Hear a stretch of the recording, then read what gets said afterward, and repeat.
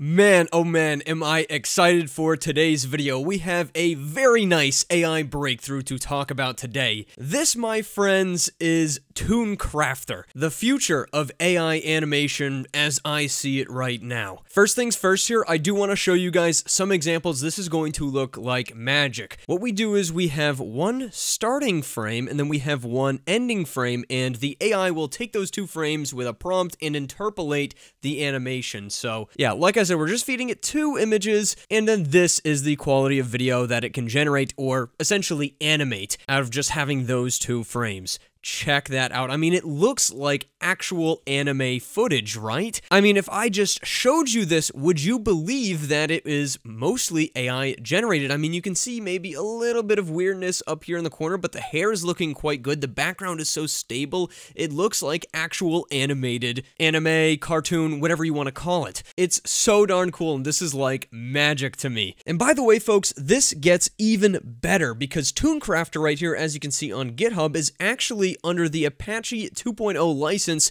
which means that it is indeed open source, meaning you can download it, you can modify it, you can try to run it on your own machine. And of course, by no means is it perfect, it's just research, but it's research that's going to benefit the entire community at large and allow us to essentially build off of the magic that we have contained here and make it even better. It's not limited or controlled by one singular company or entity. All right, so let's take a look at this second example. Obviously, something has been stamped here. Our first image is that stamper tool just slightly lifted off of the page, and then the second image has it almost entirely out of the frame, so we're just looking for this to move and nothing else inside of the frame, and if we play, that's exactly what we get, and it's very, very realistic looking. It looks like it was actually animated well, it looks like it was intentional, there's not too much AI weirdness going on at all. And honestly, guys, I think this is very telling for the capabilities of this Toon Crafter AI animator, we'll call it. You can see that the obscured stamp there is almost perfectly clear. I mean, there's a little bit of weirdness around the edges as it lifts up, but it's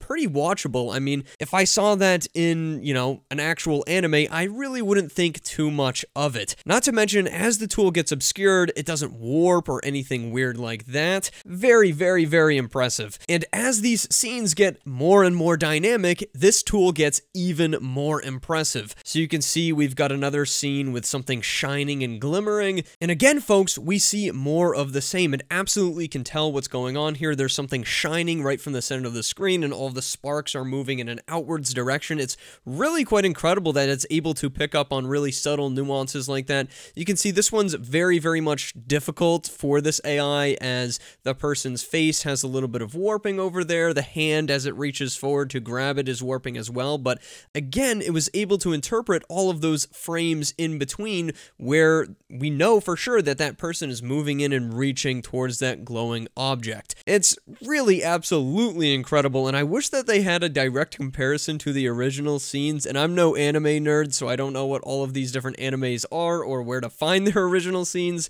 but tell me if it looks, you know, correct to the original scene, because I think that would be quite impressive. And again, folks, we have yet another very impressive one. This is kind of a wide open, far away shot, and we can see this person who is clearly walking a little bit in this direction. So is it able to animate the person walking, which is typically, for those of you who don't know, very difficult for AI video generators in general. The only one that I've really seen able to pull it off is Sora.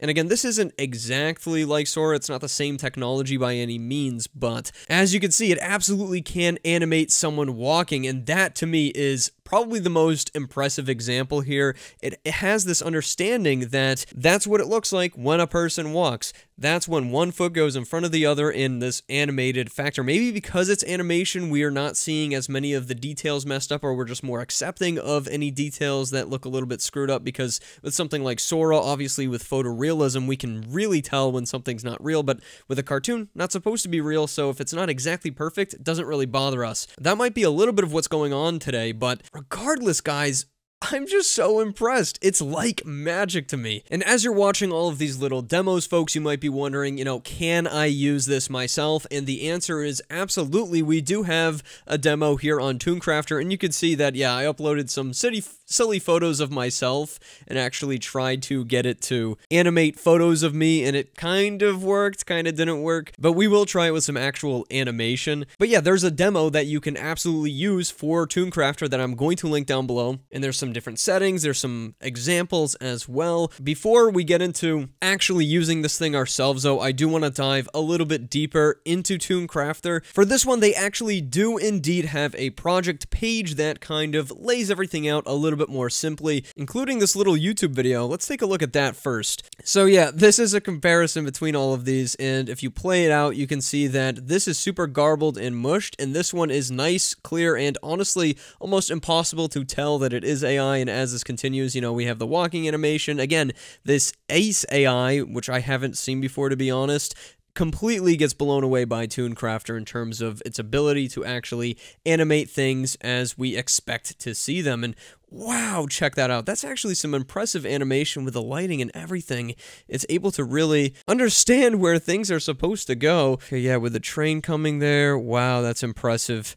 I'm just so shocked and impressed in general by the quality of the animation, more or less. Like, I could absolutely see this replacing traditional anime animation. I mean, that stuff's not expensive, and if you can just interpolate 2 frames, like, how easy would it be to create anime series and actually animate them properly? Could save a lot of budget, a lot of time, and, I mean, also allow people who are just pretty talented at creating art at home to actually animate things very, very easily. Okay, as we watch further, we can see this guy hunched down, a little bit of weirdness with his arm. So yeah, this is called Sparse Sketch Guidance, and as you'll see here, essentially allows you to input a sketch here to help guide the AI in the direction that it needs to go in to properly animate things. And you can see they even try it without a traditional cartoon here. I believe this is footage from Final Fantasy. Please correct me if I'm wrong, but you can see that there is some sketch guidance here to make this all possible. But the animation just turns out so realistic and it looks so darn cool. This extra guidance is absolutely necessary to achieve the highest quality results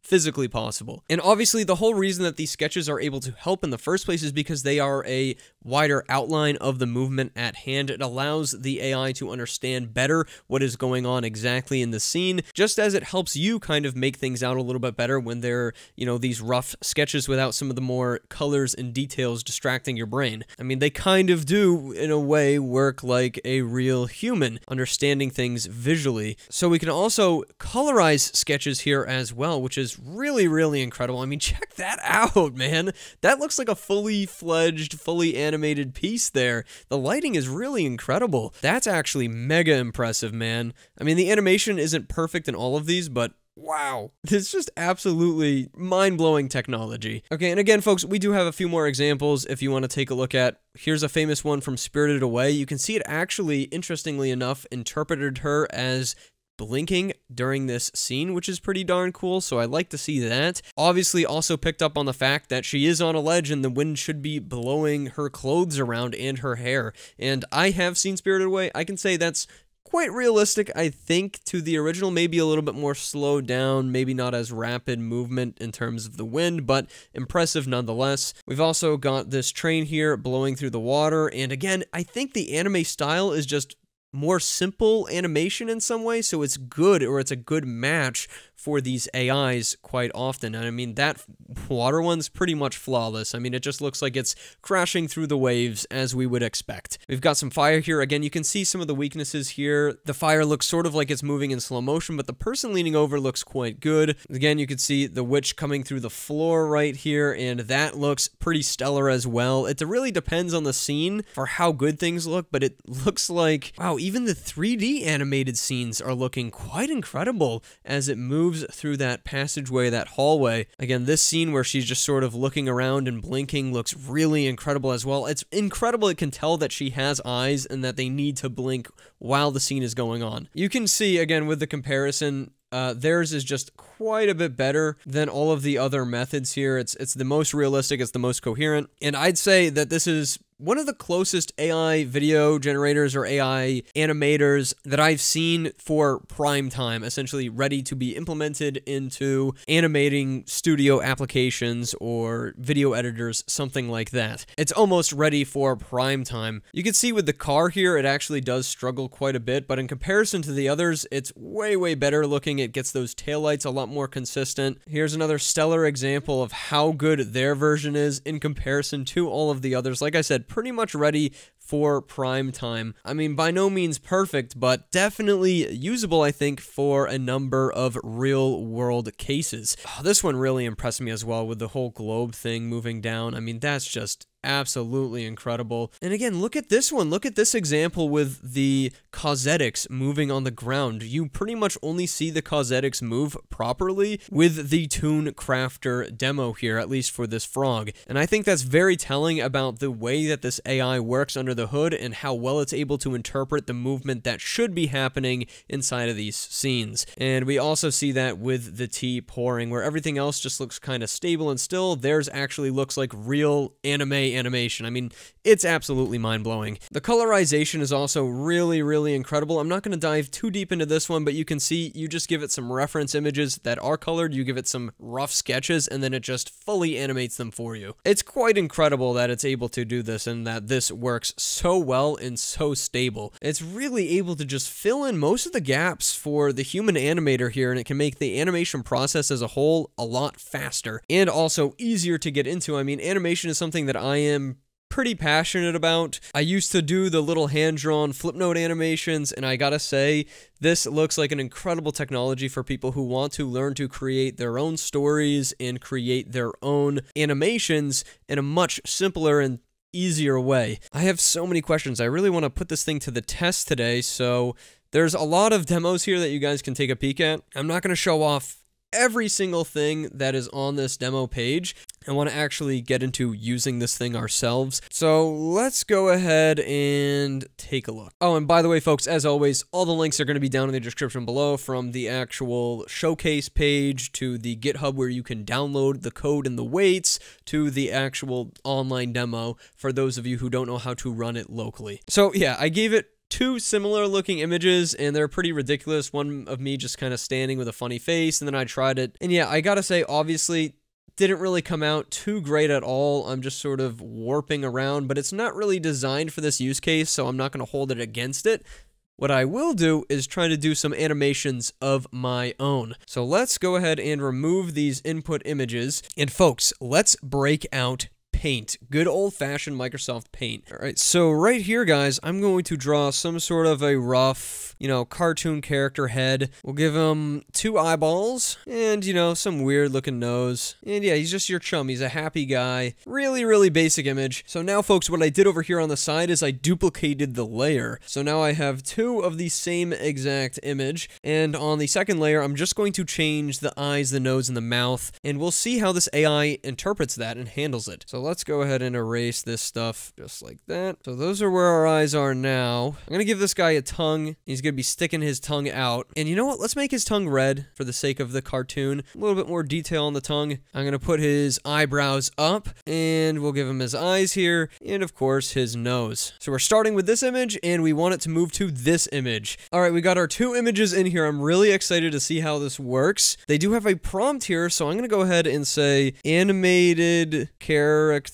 sticks his tongue out. Alright, let's go ahead and click generate. Now, the process does take about a minute, but honestly, in terms of video generation, that's not too bad, especially for a demo that's on Hugging Face and is completely free. Okay, folks, our animation here is done, and there you go. Okay, that is not too bad, man. That is pretty incredible. As you can see, it did all of the different steps here. He closes his mouth a little bit. He starts to open it. His eyes move up a little bit, and they move up a little bit more, and he sticks his mouth out, and his tongue comes right out. Just like that. I mean, that is so incredible to me. It blows my mind. I mean, how many of you would be able to animate this that well? It's not perfect by any means, but it's definitely a hell of a lot better than nothing. I would love to see this integrated into an app where we can just draw scribbles and doodles on our PCs or our phones or something, and then create animations quickly and easily. Okay, let's mess with the settings a little bit. I'm going to turn the CFG scale down a little bit. and I'm going to turn the FPS way up. And by the way, I just have to stop and say that the fact that this is open source is so great and so awesome, because that means that this incredible technology is not just limited to, you know, one company or two companies. It's out there for everybody. So there will be free apps that use this kind of technology. There will be paid apps that also use it but are maybe a little bit more refined. Accessibility for everybody at every different level is really the best thing for AI technology, at least from what I've seen so far. Alright, so I upped the FPS a bit, and I think this looks maybe a little bit better, but it's still like only interpolating a few of the frames, I think because it's trying to do this anime method. You can see like these two are different frames here, but they're barely different from each other, so maybe it's just another setting that I need to change. Let's try turning the sampling steps all the way down to 1. I'm just sort of playing around and messing around at this point to see how this thing maybe works a little bit better under the hood. Okay, so don't turn the sampling steps down all the way because it just turns your interpolation into a blurry mess. Let's try 25. By the way, lowering these sampling steps absolutely makes your generation happen just a little bit faster, so that's good to keep in mind. I have no idea what ETA is, so I'm going to turn that down to half and just see what happens. Alright, with those settings. Oh, okay, alright.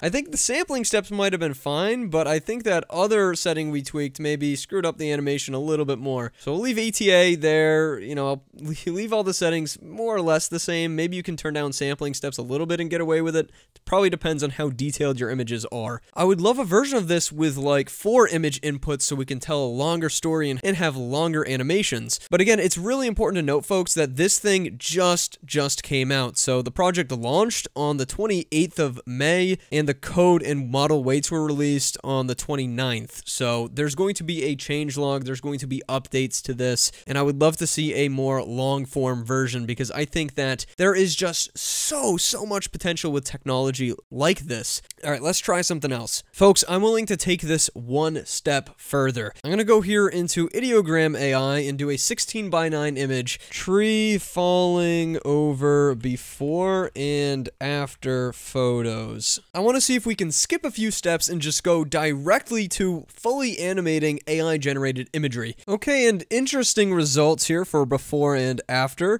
The images look somewhat similar. This might kind of work. Let's give it a shot. Okay, we have our before and after photos. For the prompt, tree withering and falling over. Let's give that a shot. Okay, something tells me that these two images are way too far apart to actually work because it just kind of cuts to them. Alright guys, I think this one might actually work. Although the people are wearing 2 different sets of clothes. Alright folks, let's see if this thing has any better luck. Okay, well this is pretty interesting here. It just cuts right to the shocked face because I think they're just too different, but then it actually does animate this guy kind of screaming, which is pretty cool. Maybe the prompt has a lot more to do with this than I first thought. Alright, maybe I was wrong because it just made him scream yet again. Finally folks, I am going to go ahead and link proper prompters examples down below that he's collected, and these are honestly quite incredible and some of the most impressive things I've seen people do with Toon Crafter. This one appears to be done with 3 frames and a comfy UI wrapper, which is interesting. So this gets pretty deep. I'll definitely link this down below for those of you who are interested. Honestly, what I am most excited about for this is not necessarily animators using it already. I'm more excited for very creative people who don't necessarily know how to animate, starting to tell and share their own animation stories by utilizing technology like this. That's what's really exciting to me. I really think that the democratization of these creative tools is going to bring forth a new era of creativity as a whole. It's something I've always been passionate about, whether it be YouTube allowing anyone to upload videos online, or something like I explained earlier with Flipnote, which is this little app for the Nintendo DS that allowed you to animate things on a flipbook. I love the accessibility, it means a lot to me, and I'm so excited to see what Toon Crafter has in store for us in the future, and what the rest of this year is going to look like for AI animation and AI video generation as a whole. Thanks so much for watching, folks. Let me know what you think about this down in the comments below, and I'll see you in the next one. Goodbye.